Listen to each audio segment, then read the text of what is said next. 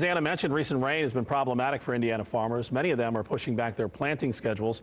Only 2% of the state's crop has been planted right now. The average for crop planting this time of the year is 12%.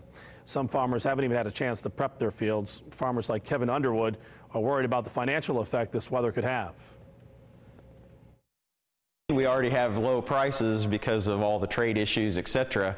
We can start to see our potential income start to fall that much more than what already low prices have done to us.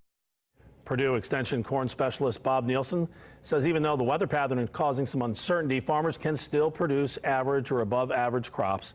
Nielsen says the only thing farmers can do right now is to be prepared for when Mother Nature finally lets up.